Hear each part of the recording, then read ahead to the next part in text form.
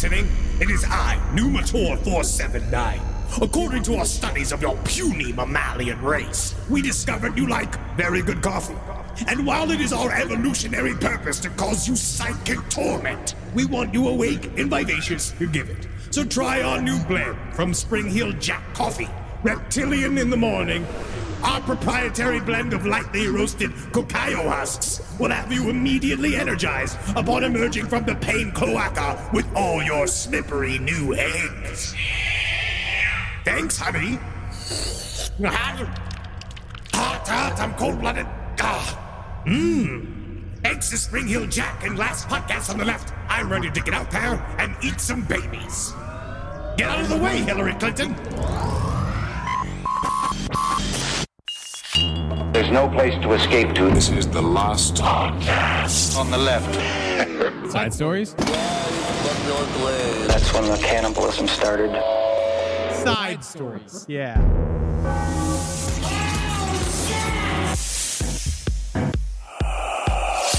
It's very strange because it's also about like how the Trump was an outsider. Like everyone got mad in the books because he became president, but he was never a politician, but he fixed everything by fixing the economy. And it doesn't really make any sense. Yeah. But it's also like, it's just all like very familiar. Yeah. But they're probably not paying attention to like in the end, like this person becomes the last president of the United States and the entire thing collapses. Yes. Cool. But that he fixes everything. And we don't need another president. Oh. He's fixing everything and now he's permanent. So what is replaced? Who runs the country afterwards? Honestly, I think it's just fucking Obamacare.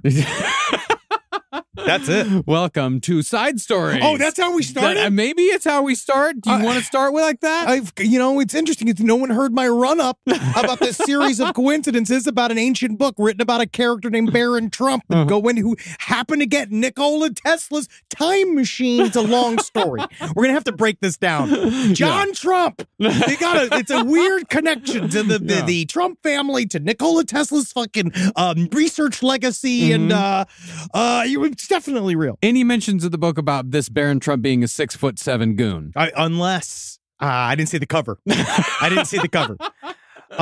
No, we got. Who knows? Because I mean, you see him. You see Baron Trump? He's massive. He's big. He's huge. He's fucking. Oh, did you see him? Like he has to like carry his dad now and shit. He's a big guy. He's gonna kill a nurse. I'm so afraid of what this guy's gonna do. God knows. Especially if he's not being watched. Exactly. He needs to be watched 24/7. I guess that's what Melania's doing. I'm Marcus Parks and Henry Zebrowski coming out with the hot future predictions. You never know about who Baron Trump is gonna murder. Well, it does remind me of the Uber driver that did tell me that Donald Trump had access to. He found that there was time traveling goggles. This is completely real. This was told to me in an Uber, which I was like, oh, great, you're driving? Yeah. And he said in the basement of the White House, there was a secret technology that Donald Trump defied the secret industry against, right? He went against the intelligence committees and he said, no, I got to go look at this. And it was time traveling goggles so that he could see into the future about how great a president he was going to be. That great? While he was president. And meanwhile, like, you should have been engaged in the present. President Trump. We have a lot of information that came in, a lot of pushbacks, but also a lot of reconfirmations. It's very interesting. And I'll take the pushbacks. Like, do we want to start with the pushbacks? Because I kind of feel like I need to address these people because I feel like I've offended many structural engineers and geologists. Marcus obviously fell in love. I did not fall in love. Fell in love. I might have become enamored with the concept of digging in your own yard, digging in your own property. I became enamored with the concept. I know you love this idea. The tunnel lady. Yeah. Her account was called the TikTok tunneling lady, known as engineer.everything on TikTok, has garnered a lot of attention and a lot of appreciation because people love her can-do attitude. She wears pearls. She wears like 1950s dresses. She looks immaculate and she's digging this giant tunnel underneath her home. And she's being stopped by the state because there is no regulations happening while she's building a tunnel underneath a very populous city. And it seems like that this was stopped for very good reasons. Very much so, because it's a topic known as hobby tunneling. Yeah. Which we talked about this last episode about freedoms. Yeah. We love freedoms. We want you to be able to express yourself. I too wish I want to be able to tunnel anywhere I want to go. I do too. I feel that the Earth, once again, the government's proving Pocahontas was wrong. But I do feel because the United States government technically owns the land of the core that is underneath your home. They own the mantle? Do you know that? I know that They got that. They don't have, and maybe in cities, but way out where. But people do sometimes buy the rights to underneath your house. Yeah, it's called mineral rights. Yes, but then they own it down to the lava, right? Because then it depends on how deep you go. Ain't that weird? It's really weird. So I feel like you should be able to tunnel through it, but apparently what it really does is destabilizes an entire city neighborhood. Because we got some pushback because obviously Marcus fell in love with the lady. I didn't fall in love with the lady. I became enamored with the concept of tunnel digging. I heard it in your voice. You didn't hear anything. You heard me be very excited about digging, which we all know is one of my favorite things in the world. But ever since we talked about Marcus's erotic obsession with this woman, my enamor with the concept. I understand. My wife is going to fucking rip your throat out. I am sorry, Carolina. I'm sorry. She listens to the show every week. Well, she's keep tabs on you. She's listening. She's working out right now and just becoming mad. She needs to report the tunneling lady and get her stuff taken down. No, it's. I understand. Okay, we all want to dig tunnels, but I got a lot of people saying, number one, people are obviously straight up, which is kind of insulting. One email. Well, I'm not shocked that Tunnel Girl has charmed Marcus. I do feel like I should probably call out how absolutely wrong you guys are about her project. And they go on to talk about they working in construction and about how like all the various things she completely fucked up because she was in the middle of a city. She lives on a quarter acre, which means a cave-in would reliably harm her neighbors. Her neighbors are also people that were hesitant because some of them were immigrants. They're hesitant to come to the government and talk about what the hell was going on next door. All right, she didn't do any soil analysis, which is interesting. She doesn't know how structurally sound her tunnel actually is. She has actively dumped the sludge from wet drilling back into the water table, which is at minimum an EPA violation. That's the villains from Ghostbusters? That's a bad idea. No, I mean, I would imagine that the soil, if she's working in very like clay-rich soil, then that's going to be a good thing to tunnel because it's much structurally stronger soil than, say, like a sandy soil. Why is that, though? Why would that be? Because clay, though, it's denser. I don't know. Yeah, I do. But this is why we can't tunnel. This is why you need to have soil analysis. And people go, but they're also saying that the structures were completely fucked up. But also with this story, we got many stories of people tunneling. Hobby tunneling is big. And people that have lived their whole lives, like this one story about the moleman of, it's in Hackney, the moleman of Hackney in London. It was by the name of William Little. He dug a series of interconnected tunnels underneath his London home. And a lot of people got mad at that because it was London. It was the center of a giant city. And he just got it in his head that he wanted to start digging. I gotta start digging, right? He dug out this series of tunnels. I think they said it was 65 different tunnels that led from his house out into the rest of the city. Yeah, as deep as 26 feet. I mean, which is crazy. Yeah. It's great. And it does, again, it's fun. It sounds like the fucking Burbs, but they said that the neighbors complained that the ground would shake. Because, again, he's fracking his own house. We did this last time. He's destroying the structural integrity of the earth itself underneath the home. And then they said he hit a power line and he took out the entire neighborhood's power, which is also hilarious. And the guy does look like a mole man. He absolutely looks like a mole man. He inherited this house in like 2006, I think. Well, 2006 is when they stopped him. He was finally, evicted in 2006, but he spent many, many years. He spent 40 years actually. He inherited this thing in the 60s. Ding, ding, ding, ding, ding. That's a lot of tunneling. From 1966. Like, can you imagine that? You're in London, 1966. Oh, yeah. One of the yeah, hippest... baby, yeah. You got the mold on that? Oh, Twiggy. Yeah. Twiggy was there. She would have slid right through those tunnels. One of the hippest, coolest times in the 20th century. Oh, yeah. And places. And you're digging a tunnel. You just don't care. You're tunnel man. You could have been down in Soho. You're going underneath. You could have met the entire collection of the Sex Pistols and their accoutrement. That was 10 years later. fucking saying. You could have met them when they were children. And you could have been like, Sid, you need to be responsible. Yeah. They said you need maybe go to school there, Sid. What's his real name? His real name is... It's like Esther, right? Or like Reginald's. Oh, no. It's Sydney's the name of his hamster. His real name is... don't tell me. It is Gordon? John Ritchie. Oh, all right. That sounds I think British. it's John Ritchie. Yeah, good. Well, good. But they got rid of him. And now some artists, some big fancy John Simon Ritchie. That's what William Little could have been doing, but he didn't. Yeah. He dug underneath the ground because he was unfuckable. And he had he needed a better shirt. I was looking at this. He really need different clothes. They did end up putting him in jail because they fined him hundreds of thousands of pounds that he could not pay. Yeah. And then apparently, though, they actually, for a while... He tried to break back into the house and they couldn't. The government took it. But actually, I'm incorrect. He was not in jail. They just put him in an apartment and paid for it. That's incredible. They have different ways of doing things out there. It's nice because he obviously was going to, wherever he's going, he's tunneling. Right? So you got to put him in a place where he can't get to the basement. You can't put him in jail. No. He's just going to tunnel out. Tunnel out and everyone's going to follow right behind him. So you have to make sure where he is. It's extremely difficult for him to tunnel. Technically, he should just not be allowed to have a shovel. Yeah. Or a pickaxe ever again. Yeah, of course. And I think, that could have been worse than death for him. And now it's been, I actually found something it's an interesting little phenomenon in England that I didn't know about. It's called air hunting. H-E-I-R, like air hunting. Air hunting. That's what the Nazis did. And then no, that's heirloom hunting. No, air hunting is finding properties in which there's no known relative, that for the property to be passed down to. So they go and find the heir. And show them, hey, this is your property. But a lot of times there's also like this, it can be a scam. Sure. Like, it could be like a middleman type thing. It's like, I found that you own this property, but if all you have to do is give me $500 and I can facilitate that. So a lot of times it's a scam. Yes. But sometimes it's not. They even have like a TV show called Air Hunters where they go and they find people and say, you own a castle now. You own a castle now. And you're just like, fuck, the taxes in this castle are going to fucking kill me. Yeah. Oh my God. The financial burden of my family. Get away from me, air hunters. It's very scary. Wait, that's also, we do that with estate sales. And then our country, which is like, we are right on top of it's foreclosure sales. Yeah. So if you can't pay for it, then someone comes sneak your house out from underneath you at half the price. And then it's theirs. It's theirs then. And now you have nothing.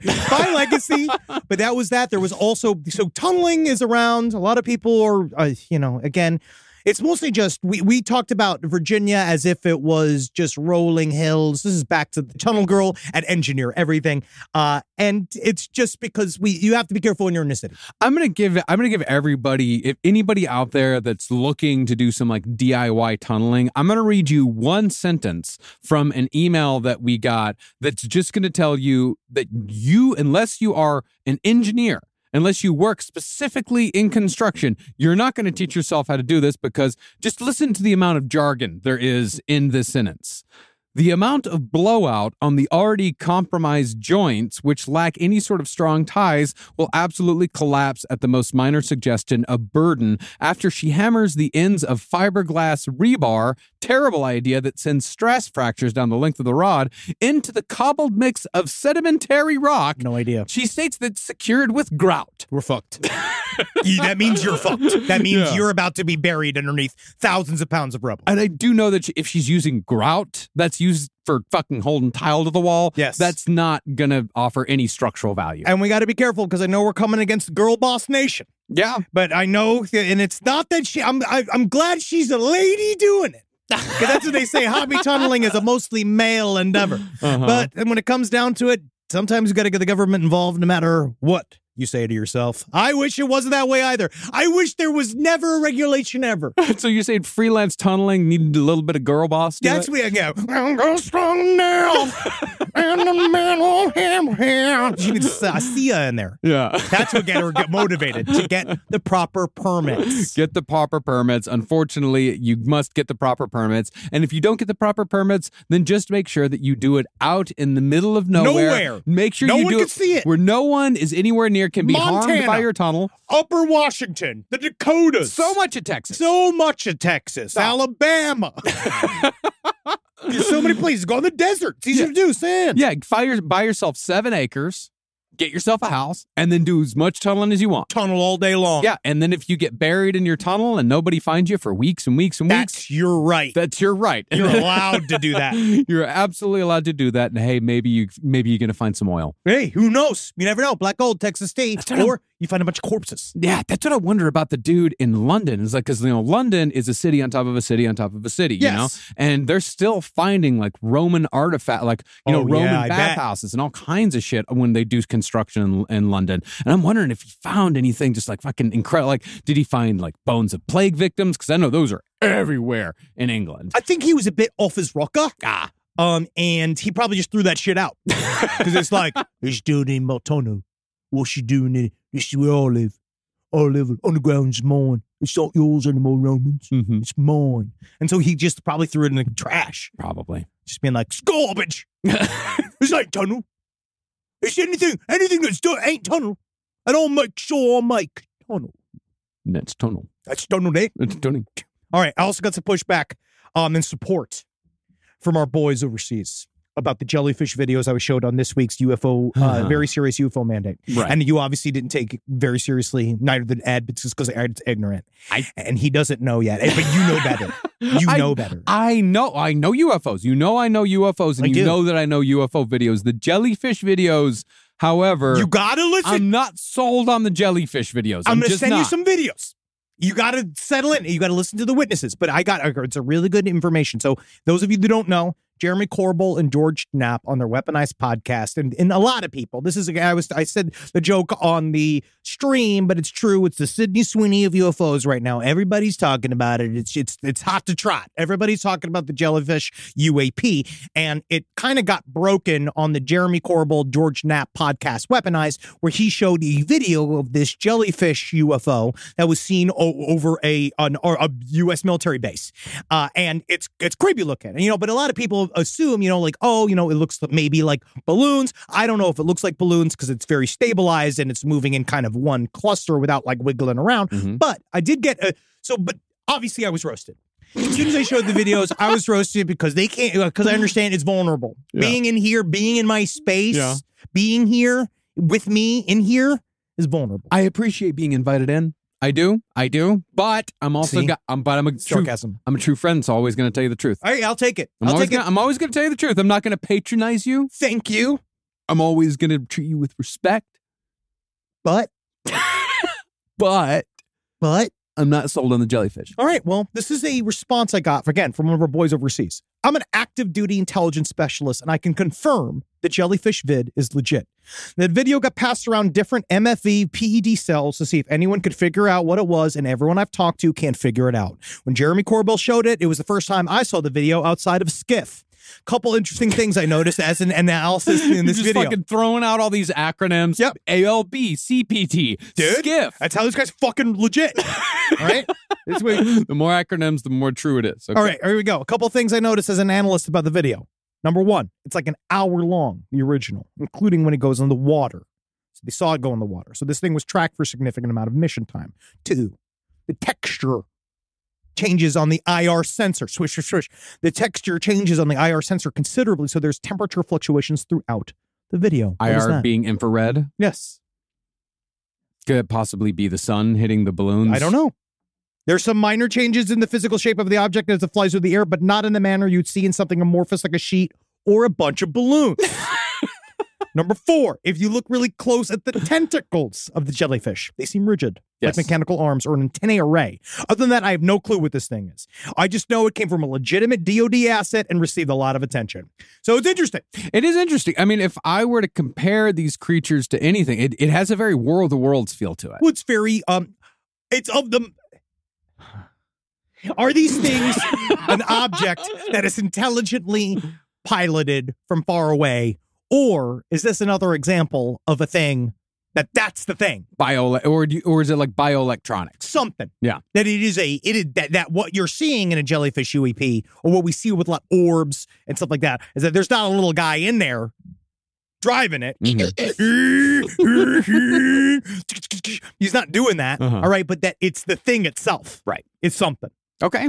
Or the idea of also had this, someone was reading this the other day, but this concept that like we are here in a dimensionality, or we're here in this dimension, but the shit that travels through, it's like they walk into a room at another place and then they're here, but they're not physically here. It's like a mirror image of something from another dimension that's like popping into our dimension. It's like they can explore us from there, wherever they're at. Okay. They can explore us easily without getting here because it's an interdimensional thing.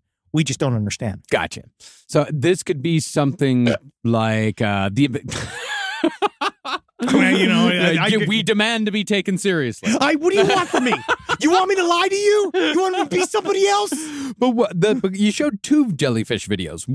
One was the thermal imaging video over the military base, in which it's moving very, very quickly. It's moving very fast. And then you showed one in which that one was not as good. The one from the Spanish documentary was not quite as good. And let me say, it's the one in which the jellyfish is slowly floating through a neighborhood, through a parking lot. Yes. And is largely ignored by everything around it. It's different. Yes. Except for the automatic light that went on when it went by. It's closer to balloons. Yes, I will admit it. But at the same time, is it not interesting that it looks just like the other fucking thing? It looks similar. That came out. It looks just like it, and it came out, and it is very similar. So that's why I included it. Is that like these were entirely separate things that when they were years apart. So that's why that one, the video I showed, was from 2018. So why is it? It's the same object. That's kind of interesting. And that's the other thing that I wonder about is that if it is a biological entity, why is it trucking so fast? It's got a place to be. Yeah, I guess so. Gotta get a haircut. Is it? Look at it. Right, obviously, it's a mess. Yeah. He needs to get a haircut. He needs to go get its lines done. Yeah. Do you think there's any sort of like truck to the theory that Earth is like kind of an interdimensional highway? That we are just like one stop on like basically we're a stop on a wormhole. I feel like we all are, aren't we? Every day is a winding road. That's what Sheryl Crow was talking about. Yeah, it's funny. All of us are on an interdimensional highway. That's it. Always. Every day, bro. Every day. Her, when she was banging Lance Armstrong, she knew what was going on. Forgot about that. What did Sheryl Crow know about the juicing?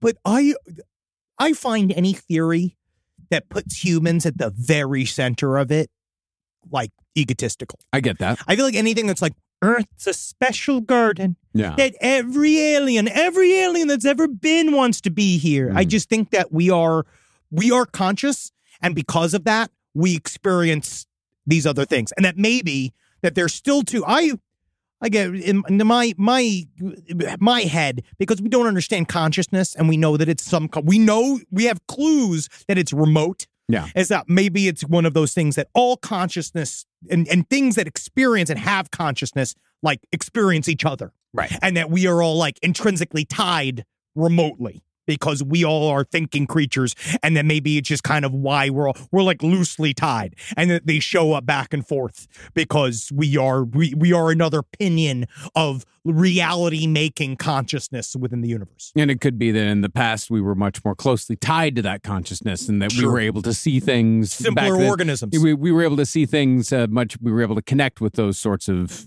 thoughts, beings, whatever, and they were zooming, and they were out. everywhere. Yeah. And then maybe as we've gotten more technologically advanced, or societies become more complicated, electricity and stuff like that, like what that does is sort of like focus us more here on these quote unquote my bills. Oh, I have to go to my dialysis. You know what I mean? And not thinking about life. You know what I mean? As a whole, on a galactic scale. I was watching this fucking great this BBC documentary series the other day. That was it's like the sequel to that book that we used for our Black Plague series, the Time Traveler's Guide to Medieval Europe. Great book.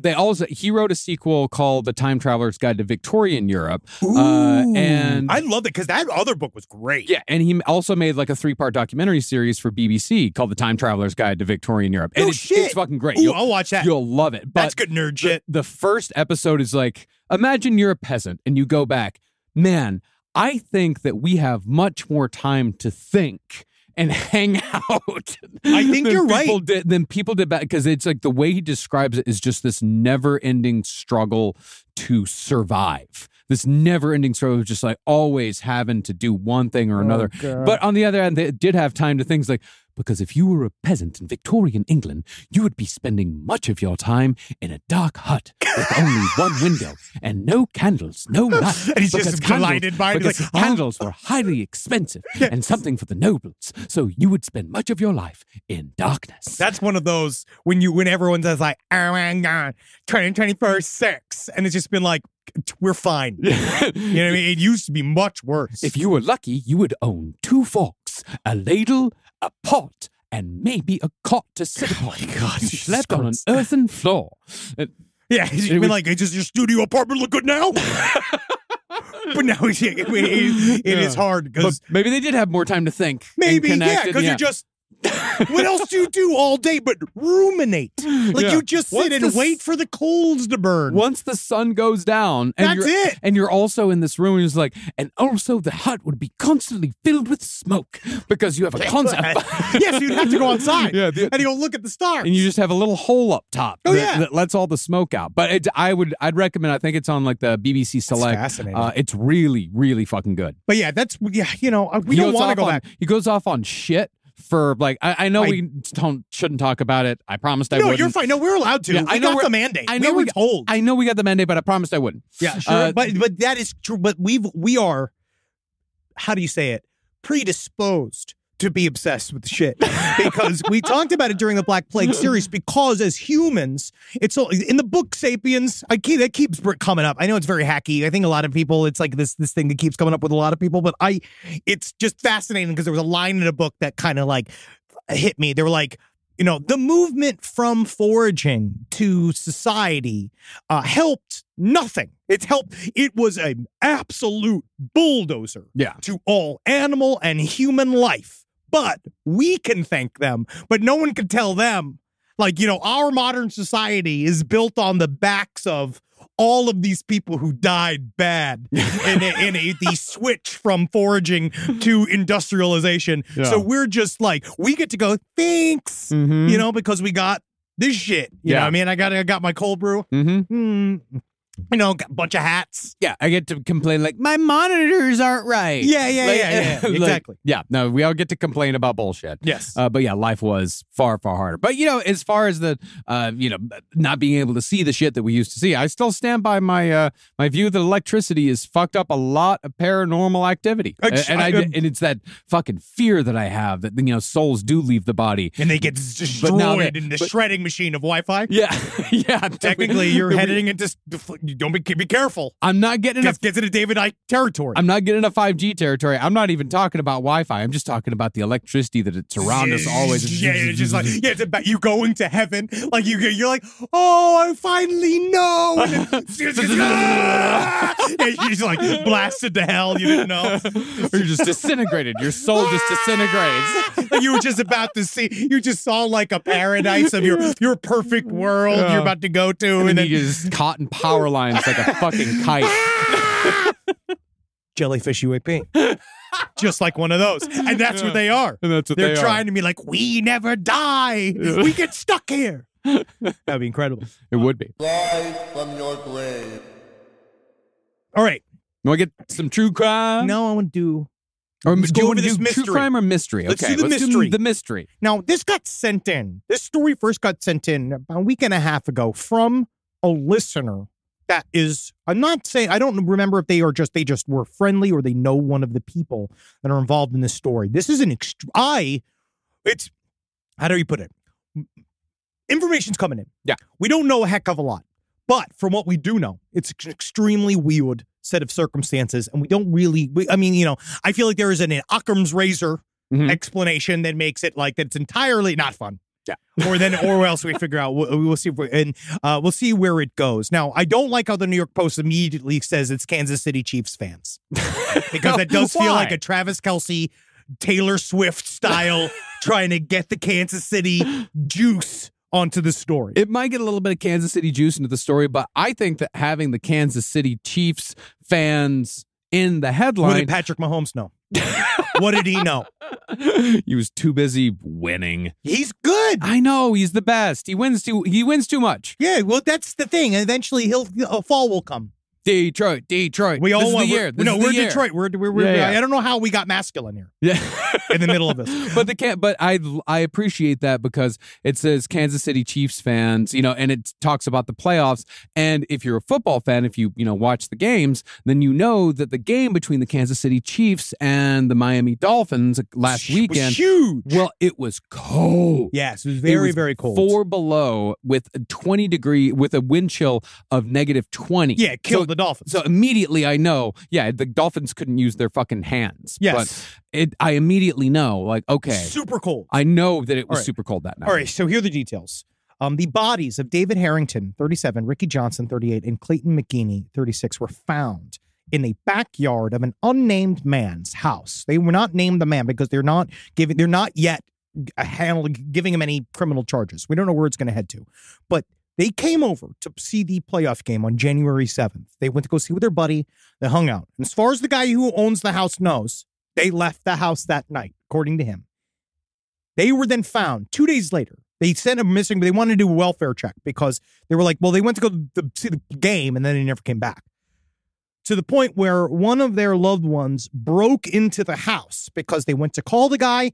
The guy was not picking up the house. They were knocking on the fucking door. The guy wasn't answering the door. So they broke into the basement, and as they were breaking into the house, they discovered their 3 bodies of these men were frozen to death in the backyard. 1 was on the back porch. 2 were laying down in the yard. And this is where it gets really fucking weird because the guy then finally comes out. Apparently, they had been calling for weeks, trying to get the police involved. Finally, the police show up. They knock on the door because it takes 48 hours. I think it's 48 hours or it's 72 hours. I forget what it is that you have to wait. I think it's taken down to 4. Is that stopped? I think it's stopped for the most part, and I think it's also a state to state thing, and I think it's also a agency to agency thing. I think police officers can kind of use their discretion. It's not like a hard and fast rule. Yes. But I think they use their discretion where it's like if somebody disappears with a history. California has no specific time period before you wait. Yeah, I think it's state to state. Yes. And also, if someone has a history of disappearing a lot, then it's like, okay, we'll wait 72 hours. But if somebody is like, okay, they come home every night at 8 o'clock, and it's fucking cops. 7 p.m. the next day, the cops will get involved. Yes. So the guy comes out, and first of all, they said that he arrived, the police knock on the door, he opens up the door in his underpants, and he had a glass of wine. An empty glass of wine. And he says, I don't know.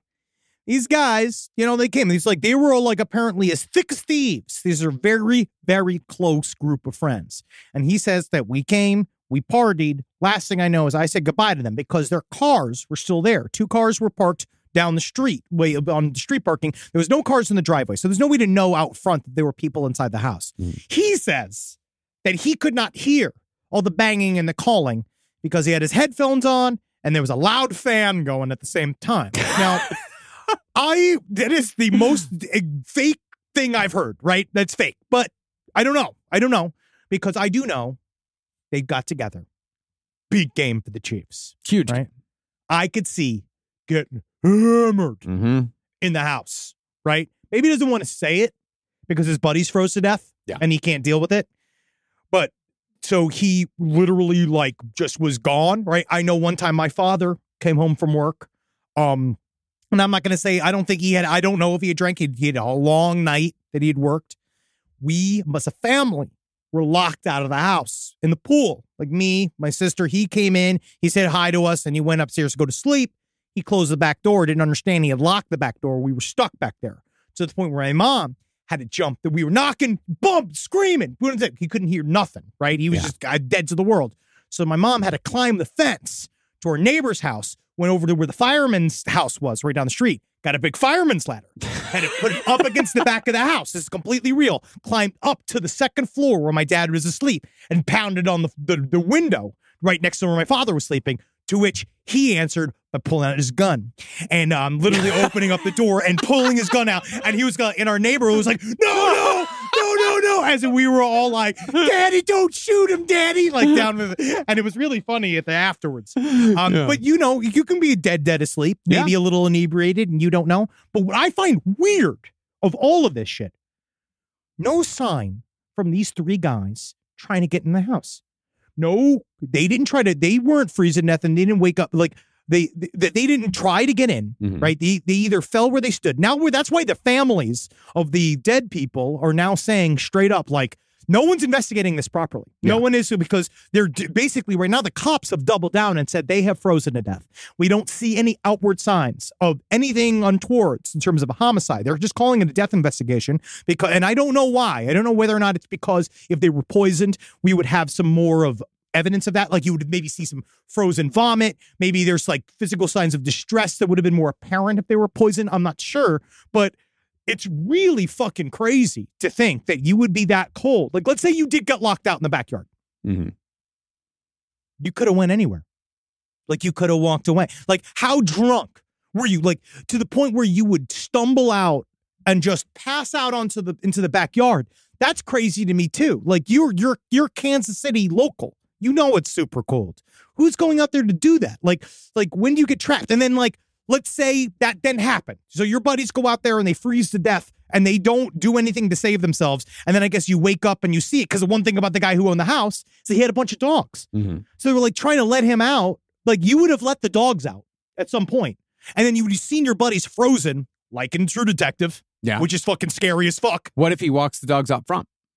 Maybe. Yeah. Very possible. Yeah. But I don't know whether or not there's a ring cam. This is all the kind of stuff we're going to find out, like, as more evidence comes. But that's what I find really interesting. I know that hypothermia can come fast. May I give an possible explanation? This is the Occam's razor. I'm trying to Occam's razor this a little bit. So, first of all, Kansas City's average winter temperature in January is high of 39, low of 21. Ooh. Not that cold. I mean, that's pretty cold. I mean, that's pretty standard. Like Texas, that's cold for me. Where I grew up, 39, 21. That's pretty standard. The types of cold that they had, that shit happens like once a decade. Like it's very rare. But probably going to happen more often now. Yeah, it's going to happen a lot more often now. Yeah, it's going to happen every winter. But it's -4 degrees.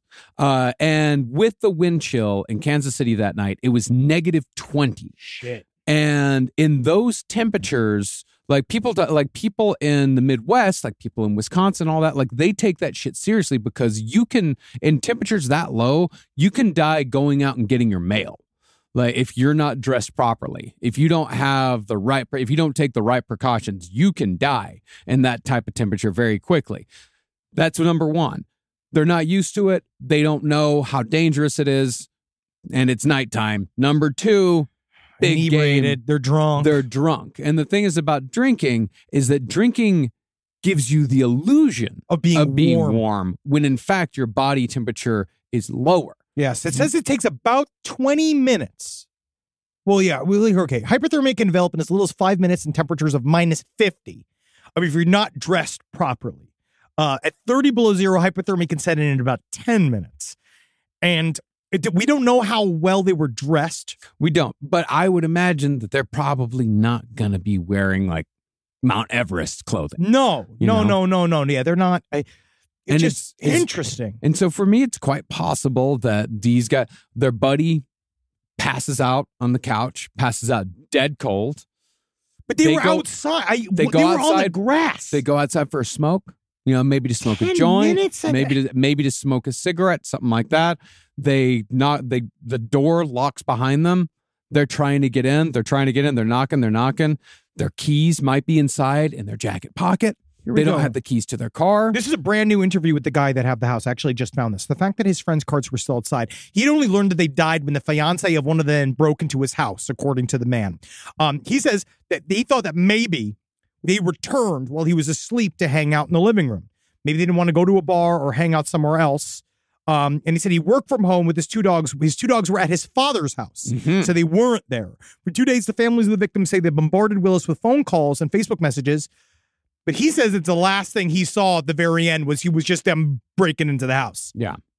But we have not, because his attorney is the guy who owned the house is straight up saying I did not have anything to do with this. Of course. Yeah. He's trying to figure out what to do because I don't know if he did. I don't think that he did. I think that, but we're going to find out everything once they do the autopsies on the bodies. Yeah. They'll see if there's any sort of poison or anything like that. But I really do think they got locked out and they couldn't. And they got locked out. Why would they not have broken in the fucking windows? Literally. Why would they not have? If you know, you're going to freeze to death. But I don't know if you know. Like, I don't know if you know you're going to freeze to death. I don't know. Yeah, and I don't. And that's the thing is how drunk are they? I don't know. And it's playoff drunk. Yeah, it's seriously playoff drunk. It's playoff drunk. But I will find out. We will definitely find out. There is now a GoFundMe for one of the funerals, which is really, really and sad. my heart goes out to the family. Utterly, like I'm not saying that that their grief or their incredulousness about all this is like it's stupid or anything like that. Like, you want to know what the fuck happened? Of course, you absolutely want to know what happened. Well, simply the fact that it happened so quickly, and these are people that have lived their whole lives in a temperature they're going to get cold. You know what I mean? Like in a place that has a hardcore winter. Mm-hmm. And the fact that like the guy didn't answer the door for 2 days is super weird. Yeah. And the fact that it's just the way their bodies were found and that they did not even attempt to break back into the house. Because because how drunk do you get? These are guys that go see football every week with their buddies. Maybe they also were really high. They might have gone out. They might have gone out back to smoke a joint. Who knows? I mean, that's because you ask, because when you're at these sorts of things, you're at somebody's house. Does everybody pass out at the same time?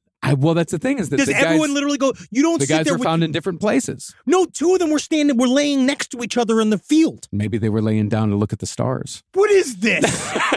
Is this the end of a Wes Anderson film? They might have. I mean, they might have. Have you and I, have we ever, at the end of a night of drinking, even back in the day, ever sat and laid in -20 temperatures? No. To look at the stars? Because we only ever got drunk in bars and apartments in Brooklyn. But I'm just saying. Queens. Have you sat with another man and laid down with him in a field to look at the stars like you were both in Fievel? When I was younger, yeah. When? Like when I was in high school, college, you're out there. That's different. Yeah. These are 39-year-old men. Sometimes the magic just don't go away. No, bro. Sometimes the wonder just don't go away. You know what I know about being 39? It sucks to lay on the fucking ground. That's what I know. It hurts your back. I don't know. They might have gotten stoned and had a moment of joy that ended up in their death. Absolute garbage. That's why you never do that. I don't know what, but okay. So that's the Occam's razor explanation is that they went outside, the door locked behind them, and the cold overtook them before they were able to do anything about it. Yes. That's the Occam's razor explanation. Yeah. Your explanation. The Wendigo. It's that easy. Wendigo came to Kansas City. The Kansas City Wendigo. He came to see the hubbub about, again, Travis Kelce, Taylor Swift, Blake Lively was there. Mm. They all want to see her. They all want to see Patrick Mahomes. If it happened to the three of them, that would have been interesting. The Wendigo came for Taylor Swift, Travis Kelce. And obviously it would do horrendous effects to the Kansas City Chiefs offensive line. Yeah.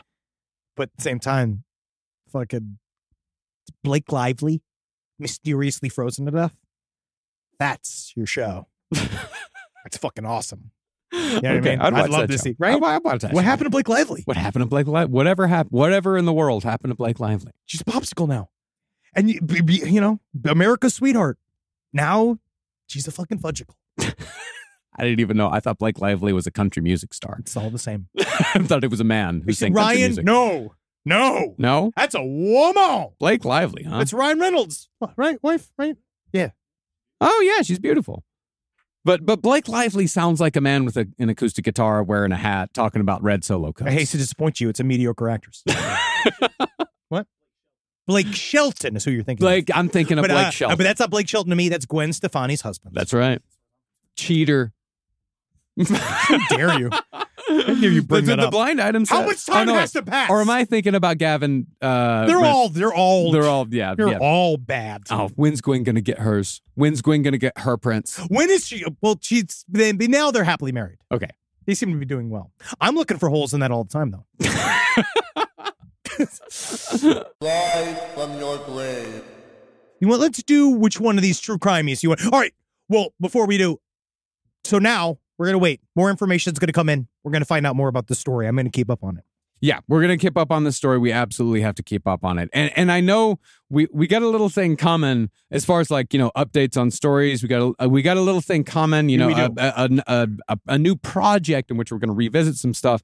But goddamn, I want to talk about Natalia Grace so badly. I know. We're going to get into Natalia Grace. I just want everybody to know that like we're going to get into it. We're going to talk about it. We're going to do a big blown out thing on it. Got a lot of opinions. Because she talks like the daughter from National Lampoon's Christmas Vacation. You know what I mean? But she's very, I feel extremely bad. I issued my broad apology already to Natalia Grace, but there's a lot of shit going on in there. There's so much shit going on. And we're going to cover that because, because as soon as you re-age somebody, you can't take it back. Yeah. It's so, because the government has decided already. Isn't that fucking crazy? That's one of those things about like, everybody makes fun of me maybe about the idea of like, realities, perception, do the shit. But you see this like hyper abstract concept of the government can tell you how old you are. Yeah. And then boom, you're that age legally. Nothing else you do, whatever you do, you can't take it back because the government decided you're this age. If that's not fucking a magic ritual, I don't know what it is. But you know what's good about that? Early Social Security benefits. Yeah. Because they've always been famously generous. Bright side. That's me. Yep. Always. Yeah, heading towards now, think about Natalia. Retirement's coming up. All right? Re-age me. You get that 10 years early. We should re-age us. To 65. I want to be 53. Why? I don't know. Sounds nice. I feel like it sounds like a peace. 53 sounds like a peaceful age. I feel like we get re-sexy in our 50s. I feel like that too. Right? 40s are kind of whatever. I think it's fun to be 40. Yeah. I mean, when you get back in your 50s, you're going to be like, people are going to be like, ooh, oh, wow. Man, look at him. You know what I mean? Take a second look at that guy. By your third divorce, right? And then you have braces, real braces. Oh, you're fucking just making me William H. Macy. That's all you're doing. I have so much love to give. All right, let's do the boy man in the box. All right, the man in the box. A woman was charged with murder after the body of her son is discovered in a wooden box behind a false wall. This is a hardcore bitch. This woman is mean. According to a statement from the Gulfport Police Department on Facebook Sunday, and that's fucking horrible. Yep. Jerry Lynn Roby, 66, who also goes by the last name Israel, was arrested on Saturday and charged with one count of first-degree murder. Police said they found the body of John Allen Gaither, 42, in a wooden box behind a false wall in her Gulfport home. Oh, yeah. It was hidden by the idea of a false wall. We've been talking about this. I want it real bad. Yeah, I've been talking about it a lot lately. I really want one, but I know that, you should put your son in it. This woman and him, we don't really know what happened. And this woman, that's not the only murder of this woman. So they went looking for the son. The missing persons report came in. Couldn't find him. They said like, she was as they were talking to her, she became more and more uncooperative. They then learned that Roby had previously been arrested and convicted of murder in Florida in 1995.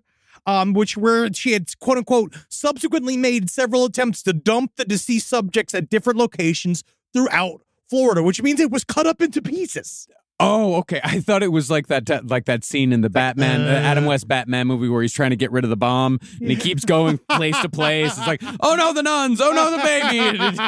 Oh yeah. Putting him in a Burger King stall, be like, I don't know, this is not good. And then taking it over, putting it in a car, rolling it through fucking like a drive-through cleaning service, and you're like, it's not working. Yeah. No, it sounded like it was several pieces. And so they went in. Upon discovery of this information, detectives obtained a search warrant. As soon as they got in there, she saw the cops. She just started jamming pills in her mouth. And she started taking a bunch of pills. They had to tie her and take her immediately to the fucking hospital because she tried to commit suicide. And then they found the deceased body. This lady's fucking mean. And you can look in her face, too. She looks it. Oh, my God. She looks like the skeleton of a witch.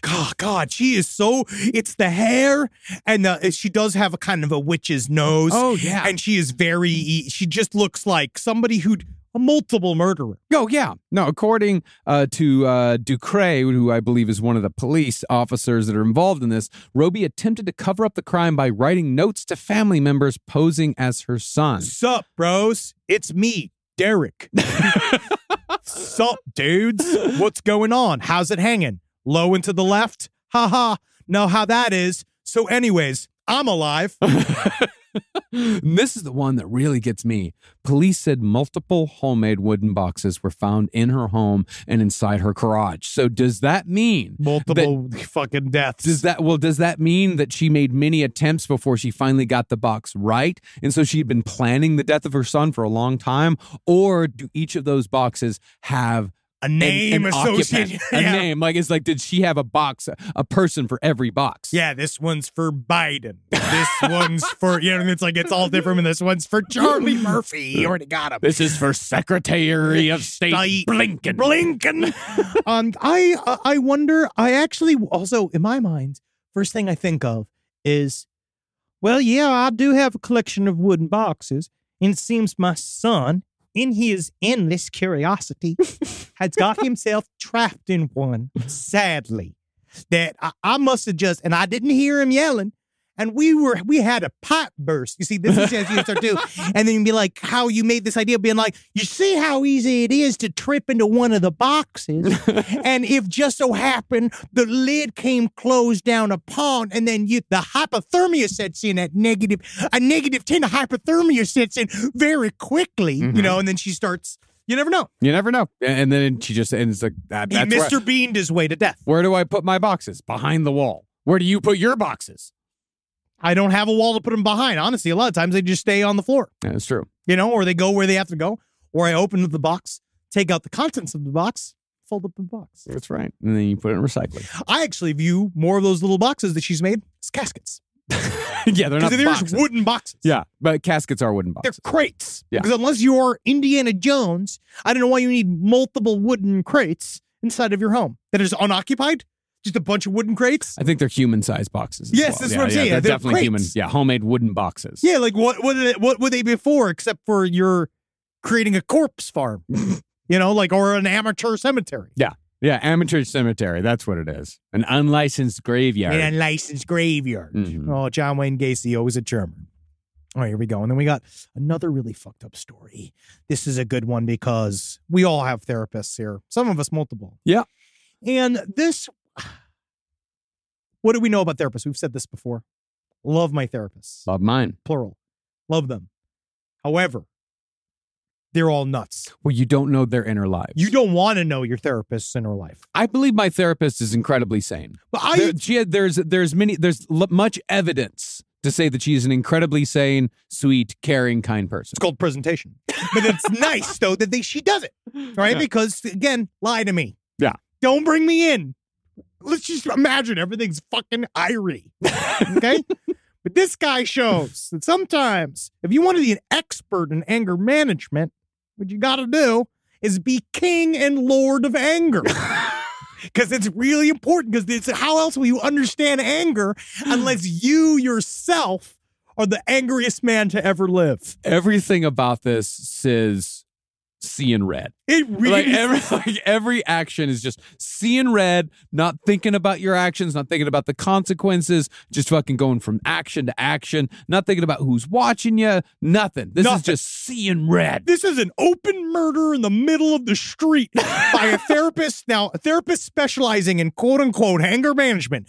Gun down man in street, stuffed body in car trunk.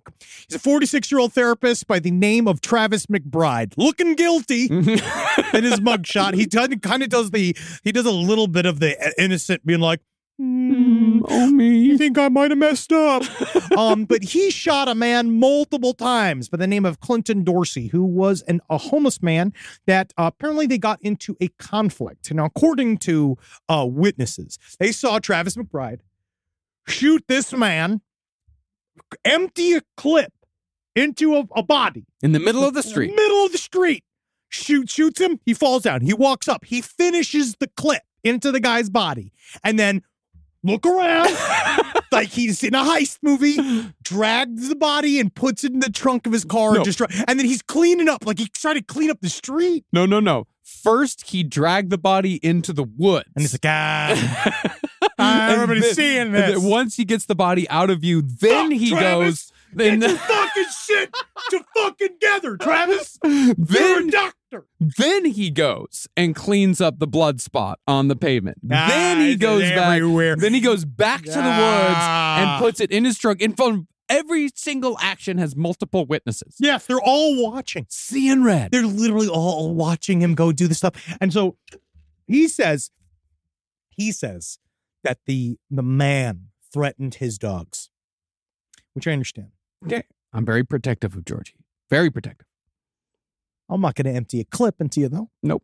You know, not just for saying it. No. You know, just the threat. You know what I mean? What are you going to do? You know? Now, even if, like, you hurt my dog, I'm not going to kill you. I'll beat the fuck out of you. Yeah, I will physically harm you, but I'm not going to kill a man it's over just, a dog. So she came. I'm not John Wick. He's not. He's not. I'm but not. He's got the fucking body for it. I do. I've been working out.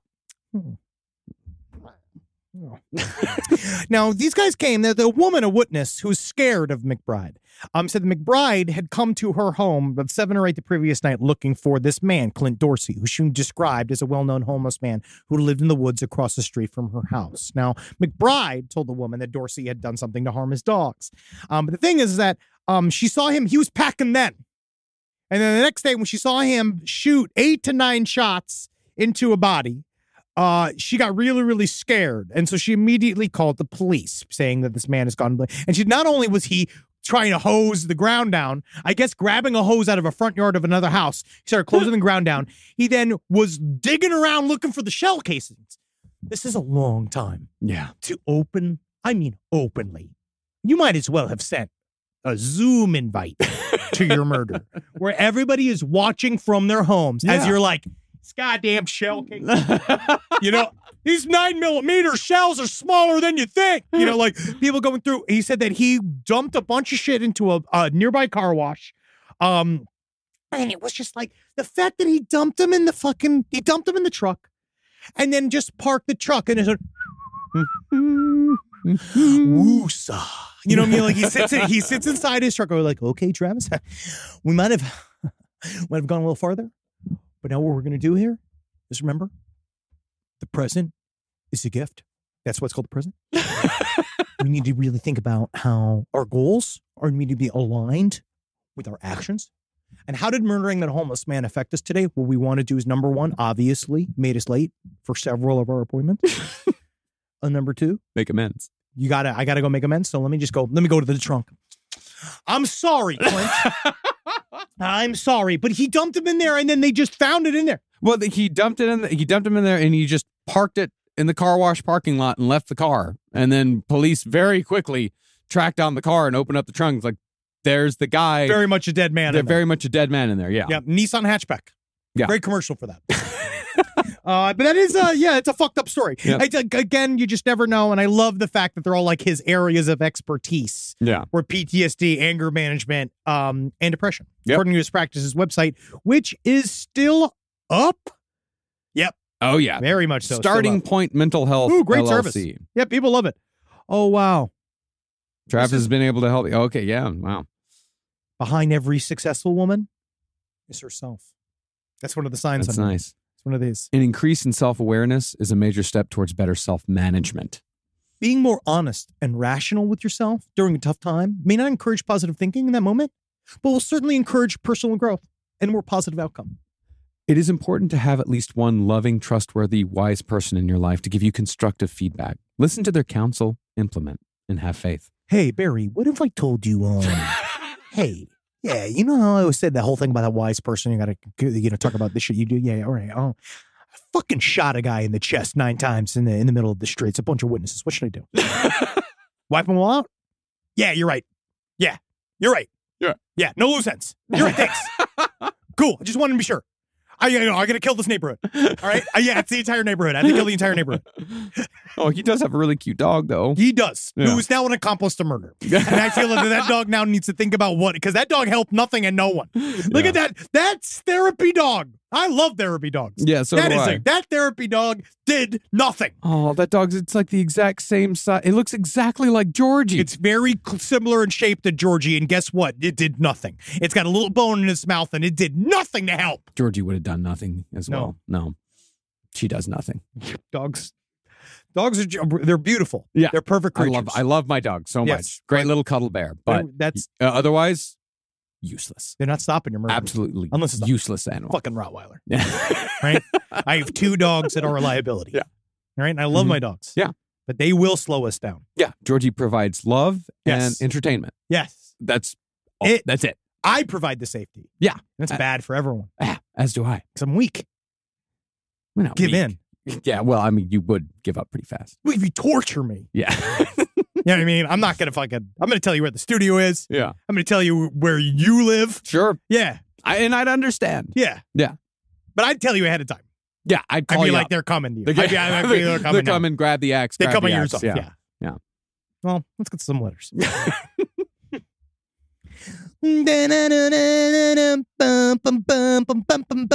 Alaska. Now, I wanted to get into some Alaska material. My buddy, Billy Wayne Davis, the very, very funny comedian, is currently in Alaska right now. Great guy. And he is talking about how, number one, it's very surreal being there because of how it gets dark so early and all that kind of shit. And also, it's talking about staying in he's staying in the hotel that we talked about. Oh, cool. The historic. Yeah, the historic. Yeah. And so he's going to give me a report about if he sees anything. He stayed alone in a hotel in Juneau, and he said it was scary as fuck. And one of the big notes that came back after we did our Alaska Triangle episode was talking about how the hauntings in Alaska are fucking real. Yeah. But these are really, a couple of these, I just want to talk about these two because these are fucking great. So number one, this is the phenomena that is across the world. Is having a Jesus character show up. But I like it to show up in Alaska. So this is in the spring of 1993. My punk skater friends and I would frequent downtown to find spots to skate and hang out. This is in Alaska. It was Anchorage. One Friday, an outsider, seemingly plucked from the SoCal surf scene, rolled up to us in the vintage skateboard. Unfamiliar to our tight-knit skate community, he claimed to have skated all the way from Fairbanks, a perplexing 360-mile journey. Our skepticism grew, but we invited him to join our weekend escapades. The mystery deepened as this nomadic stranger, devoid of a backpack or visible wallet, effortlessly conjured food and cannabis, seemingly out of the thin air. Apparently, the weed in Alaska is good. Yeah, 1993. That's just being able to have weed all the time in 1993. Weed burrito man, I'm the fucking stoner genie. It's incredible. Around 5 or 6, he simply stated, nonchalantly providing for every need, he became an integral part of our group from Friday afternoon into the early evenings of Sunday. And around 5 or 6 p.m., he simply stated that he had to go home, and he rolled off into the night. His abrupt departure that evening only added to the intrigue. Puzzled by his origins, my friends and I eagerly sought answers. Weeks later, encountering some other skaters from Fairbanks, we eagerly inquired about our elusive acquaintance, detailing his appearance, movements, and uncanny ability to materialize necessities. To our bewilderment, the Fairbanks skaters disclaimed any knowledge of such an individual. The enigma persisted, prompting us to dub him Skate Jesus, a mystical figure who skated into our lives, leaving behind an unsolved riddle of origin and purpose. Very interesting. Is this upon your claim that Jesus is a cryptid? I still think that Jesus was a creation of the Roman state. Now, this is another one. This is a good one. This is a true story about how the United States military tested chemical weapons on live primates, and how in doing so, they might have inadvertently created a group of monsters that still haunt the forests of Alaska to this day. Checks out. Yep. For several years, I worked as a contract wildlife biologist on multiple Alaskan military installations and associated training areas. These training areas are massive in size and encompass wide swaths of mountains, forests, and swamps that are remote and undeveloped even by Alaskan standards. Now, while I worked at one such military base near Delta Junction, it was known among land managers that a site within a restricted area of the installation had previously been used for testing chemical weapons and biological agents on primates during the Cold War. Physical case file records available in the historical office confirmed that these experiments were conducted for nearly 2 decades in the 60s and 70s. Furthermore, the decrepit monkey cages where some of the primates had been held in captivity were still visible near facilities where obsolete or surplus equipment had been dumped. To say these cages were grim is an understatement. And when I visited them, they looked like a cross between a high-security insane asylum and a dystopian children's playground, replete with corroded iron jungle gyms, steel anchors for chains and shackles, and clinical white paint that had long since faded and chipped under the elements. My work sometimes brought me deep into remote areas of the installation, and for one such project, I was doing grid survey work that required me to travel to a section of mountains and forest where there were no records of roads, development, or any historical other land use. A blank spot on the map, so to speak, like in where the pyramid is at the center of Alaska, that actually probably powers all. Reaching this area was long and difficult, and the forest there was thick. Was dick. A dick. It forced a dick. Fuck you. Thick, dark, and unwelcoming. It was somewhere in this area that my work partner and I hiked out of the dense brush into an unnatural clearing in the forest, and in the center of the clearing was one of the monkey cages. This cage was larger and somehow sadder. Surrounding the clearing were rotting observation platforms, long since abandoned. There was no usual sounds of birds or wildlife, and the heavy silence in the clearing was unnerving. Despite the feeling of unease we felt, we went closer to investigate the monkey cage. As we got closer, we realized that unlike the previous cages we had seen, this one had been destroyed from the inside out.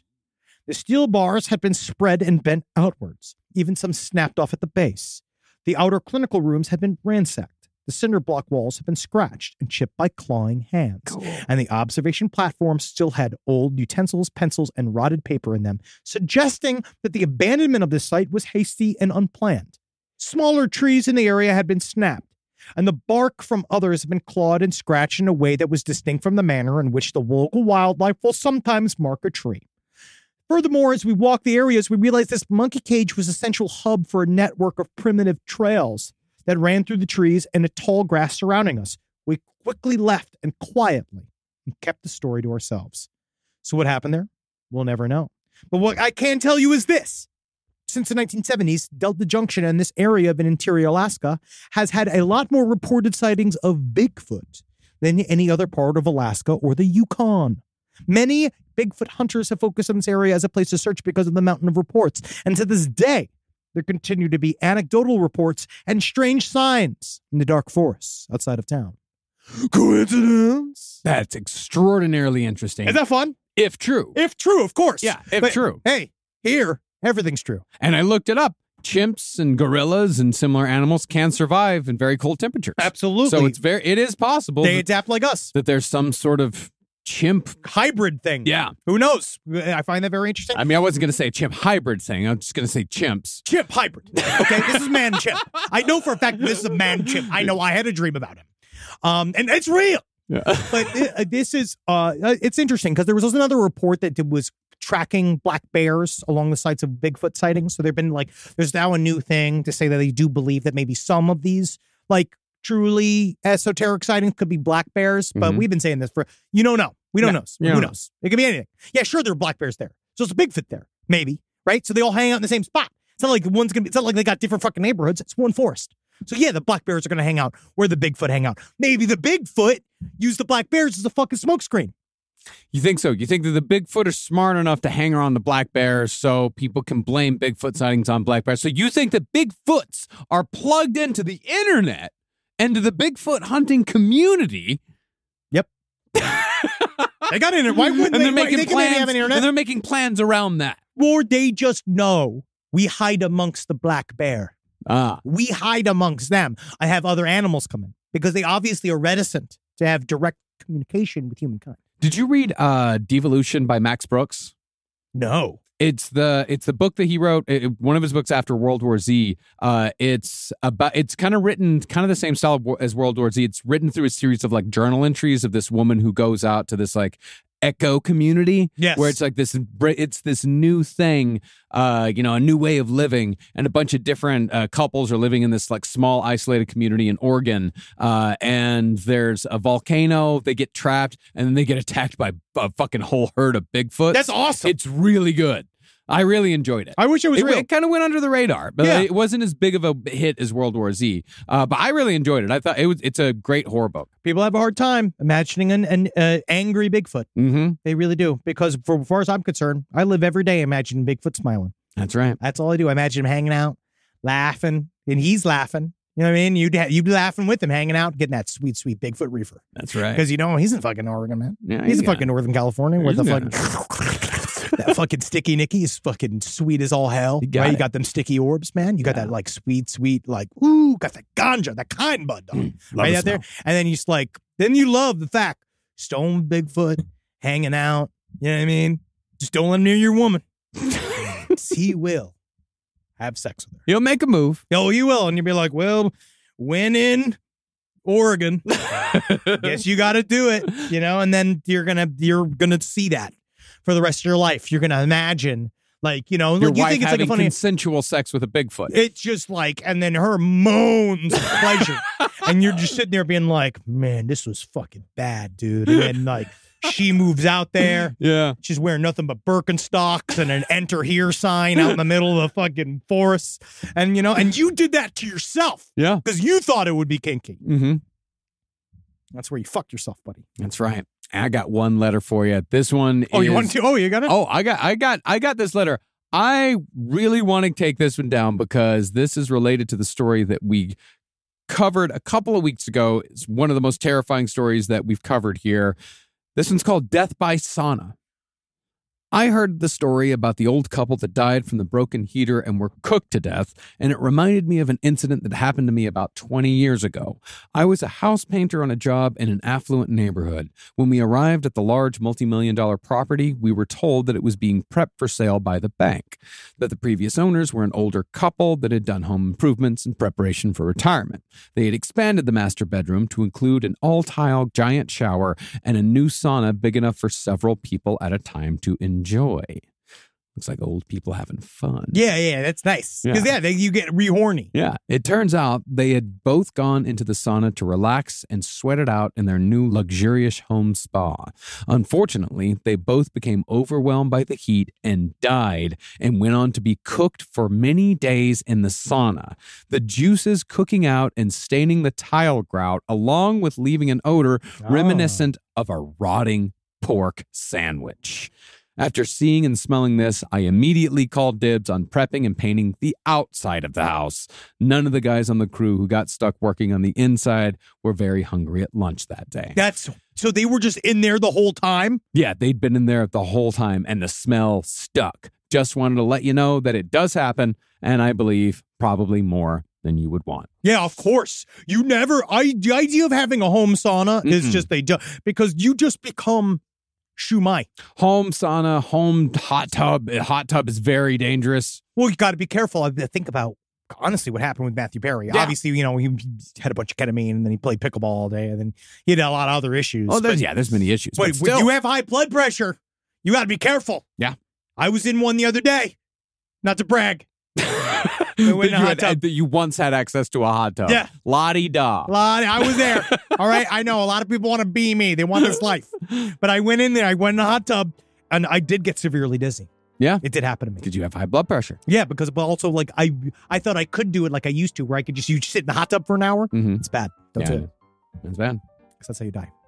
Well, this is a great way to end. This is a great way to end. Hail Satan. We're going to have news coming up very soon with many, many things. There's many things coming. A lot of things. We're working on a lot of stuff. Yeah. Go to twitch.tv/LPNTV to watch all of the shares. This week we are back with Brighter Side. It is going to be up on Wednesday tonight. It's going to be live on the channel. And also, we are coming back next week, I believe, with Good Bud. Mm-hmm. And we're also coming back next week with No Dogs in Space live. We had to postpone it for a week because of the studio move. But hey, we're there now. And it looks fucking nice. It looks nice. And don't forget, if you are a Patreon subscriber, you can watch Last Stream on the Left every Tuesday at 6 p.m. PST, 9 p.m. EST, and actually interact with us through the chat. Yeah, and watch it as it happens. And you get to watch all the things that have to get cut before it goes on YouTube. You get it uncut. Uncut and European style. All right, hail Satan, fuckers. Oh, hell, yeah. Goodbye. This show is made possible by listeners like you. Thanks to our ad sponsors, you can support our shows by supporting them. For more shows like the one you just listened to, go to lastpodcastnetwork.com.